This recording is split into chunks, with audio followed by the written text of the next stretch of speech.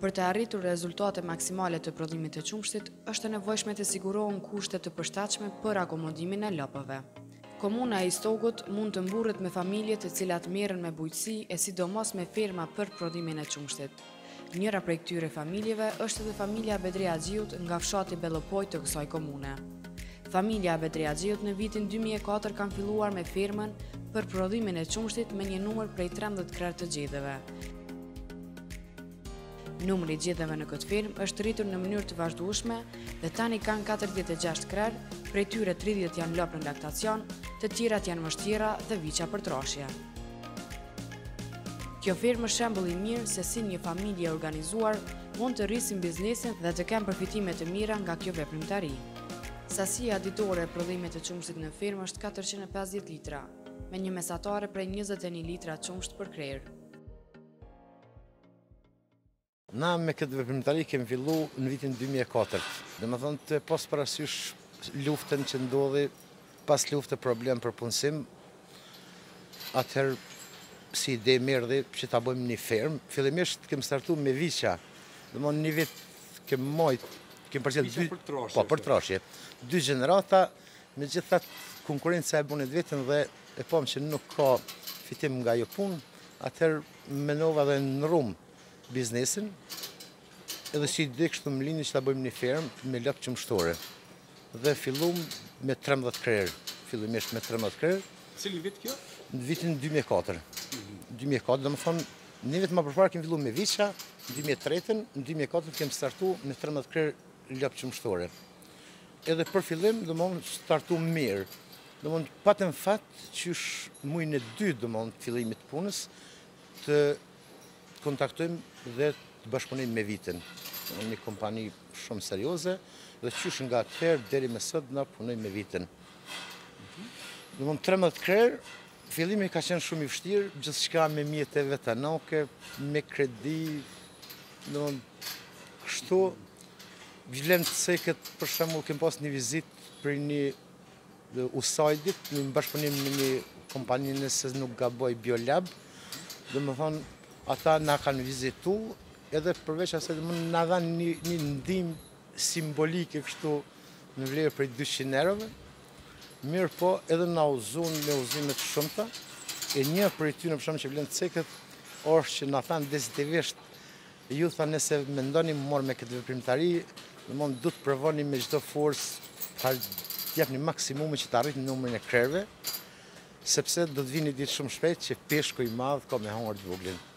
Edhe nuk kalon shumë kohë, vërtet ashtu ndodhi. Vërtet ashtu ndodhi, na mobilizu me rritëm numrin, po me keqari, dhe me thonë, une pova fermer trongu që na ishim më përpara që ata deshtun, për shkak se u rrit numri i fermer me krerë ma shumë, edhe më mbyllën fermat e vogla, sepse ata qumshtin e dorëzojnë në përpika grumbulluese, jo në për kompani që shna e dorëzojnë për shembull tek Vita. Aktualisht në fermë tonë kemi rreth 46 krerë, apo sakt 46 krerë, ku prej tyre 30 janë lopë qumshtore, që janë laktacion të familjes, kurse pjesa tjetër prej 16 krerëve tjerë janë viça, që janë gjysma prej tyre mështjera, dhe pjesa tjetër janë viça që i mbojnë për trashje, për mish.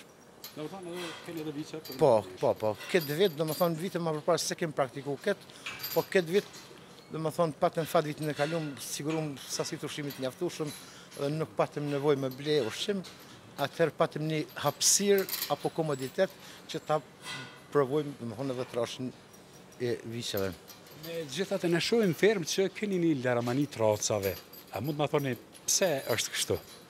Po, është e vërtet, dhe më thonë, që na kemi një laramani, po janë disa specifika, për shembull terracat që dominojnë fermën tonë janë cimental, është Holstein, edhe kemë një numër të vogël mund e biljard. Dhe më thonë, kur jemi terraca cimental, e mbajmë këtë terracë për arsye se jep një sasi solide të qumshtit, pikon mesatarja rreth 20 litra qumsht prej një lopë marrim, por janë domthonë lopë që adaptohen shumë lehtë në kushtet tona, sepse këtu janë të importuar nga Çekia. Jepin domthonë qumsht mirë, janë të ambientuar shumë lehtë në kushtet tona, probleme kanë shumë pak, domthonë si në barsim, si në shëndet, si si në gjitha këtu, kurse raca e love Holstein, janë lop që jepin rezultat shumë, përmit 30 litra qumësht është ditorja, mirë po kanë problemet shumë të për shembull. Dojnë një ushqim shumë cilësor, një sasi të koncentratit shumë të madhe.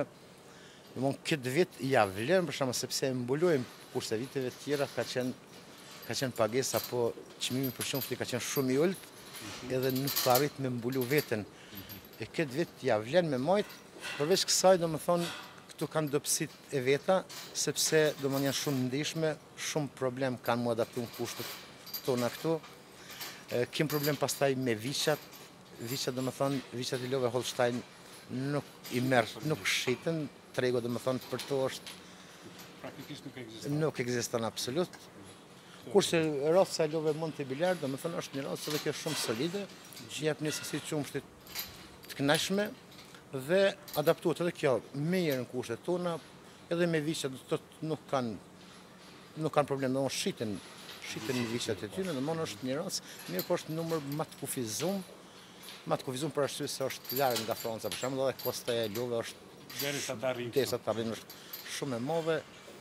Procesi i përzgjedhjes është pak interesant. Unë për herë të parë kur kam shkuar në Çeki, atje kam pas një ofertë apo një organizim, një kompani shumë serioze, një numër të konsiderueshëm të kafshëve mi pa dhe mi përzgjedh. Shërbimet kanë qenë fenomenale. Mirë po kvaliteti mu që më është ofru nuk ka qenë i kënaqshëm. Dhe nga krejt ajo sasi që unë e kam pa, kam përzgjedh vetëm 5 krerë, ku për një kontingent janë nevojshme 33 krerë, varësisht për i peshës. Mirë, po kur ata e ponë që unë e njoh këtë punë, ma bon një organizim tjetër, dhe herën tjetër kur shkova, vërtet më ofruan lop shumë cilësore, shumë kvalitative, dhe numër shumë më të vogël kisha me pas sa herën e parë. Mirë, po nuk po tha problem për zgjedhje, sepse ishin vërtet kafshë shumë të mira. Kjo sajet edhe të përvojës t'juj në përzgjedhjen e këtij. Po sigurisht, sepse ata nuk e din, ata mendojnë që në Kosovë, për shembull, pas lufte shkon gjithçka. Mirë, po kur unë ju sqarova që edhe na kem pas një fatkeqësi që na kanë ndodhur lufta gjitha këtu, mirë, po sa i përket punës, edhe na kemi një kulturë, një traditë në punë dhe njohim këtë punë, atëherë ju tregova dhe kriteret çfarë mund për shtatin, çfarë kushte do t'i përmbush ato lop që do të vinë në Kosovë. Atëherë ata nuk e patën probleme, e kuptuan që unë e njoh këtë punë, edhe ma bon një ofertë krejt tjetër, që oferta ishte shumë e kënaqshme. Sasia ditore qumështit momentalisht, me këtë gjendje çfarë janë tani kafshët dhe janë një pjesë e tyre që janë në pjesën e fundit të laktacionit, sillet rreth 450 litra ditore. Mesatarja për krera? Mesatarja për krer po sillet diku 21 deri 22 litra për krer, që është solid edhe jem të kënaqur, do thotë në kushtet tona në Kosovë me mri këtë mesatare ja vlen me punu. Ja vlen me punu. Po, ju thash edhe më herët, na bashkëpunojmë me qumështorin Vita, është një kompani shumë serioze, dhe qysh nga vitet e para të punës, na punojmë me këtë kompani, vjen e merr qumështin këtu rregullisht. Çmimi si vjet është shumë i mirë, përveç që pagesa gjithherë bëhet me kohë në rregull, nuk kemi vrejtje asnjëherë. Kompania na ka ofruar edhe një shërbim tjetër falas, triberin është një ushqim nga mbetjet e prodhimit birraris, të birrës. Shumë me vlera ushqyese për po, patjetër që ju ndihmon shumë, sasin që na ofrojnë atë e kemi krejt gratis, përveç që e paguajmë transportin 70 euro, kurse triberin e kemi krejt gratis. Si përfaqen tokë që ne punojmë, sillet rreth 30 hektar. 30 hektar. Për ty në kem ma shumë jongjë, kem misër dhe kem grur.